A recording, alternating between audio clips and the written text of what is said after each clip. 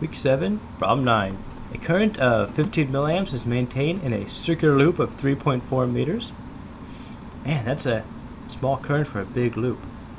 The magnetic force of 0.75 teslas is directed parallel to the plane of the loop. Okay? Calculate the magnetic moment of the loop. Okay? Let's Google this guy. Google? No. Google.com. Darn you, Yahoo. Alright. Magnetic moment of a loop. There we go. Let's just go images. There we go. Mu equals IA. That's what we want. Alright. So we're going to write that guy down. Oh. And let's do teal. I think that's a teal. So magnetic moment of a loop equals current times area. Alright, so for magnetic moments, I would minimize actual thinking about this and just get reasonably familiar with how you can use the formulas. I assume you'll be given a formula sheet, and if not, memorize this. Alright, so calculate the magnetic moment. Okay, that's crazy easy. Alright, so this is going to be some sort of milliamps, which is 15 equals 15 times 10 to the negative third. Okay, excellent. And then we have a circumference of 3.4. Half of 3.4 is like what, 1.7? So I'm going to say pi r squared. So pi 1.7 squared. I think that's all we do for the first part. There's not even any crazy, like, yeah. That's almost kind of a letdown. Alright, 15 times 10.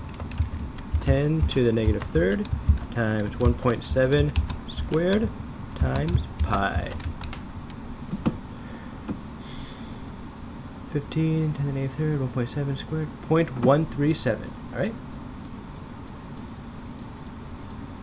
Up. I'm going to get rid of the 10 to the negative third because I want it in milliamps. 136. Okay, I'm good with that. And if for some reason you didn't know the formula, I would just dimensional analysis this guy. This is like, oh hey, take the current, multiply by the area. Current times area. Bam, got it. Okay, what is the magnitude of the torque exerted by the magnetic field on the loop? Alright, it's magnetic moment. Torque equals mu cross B. Okay.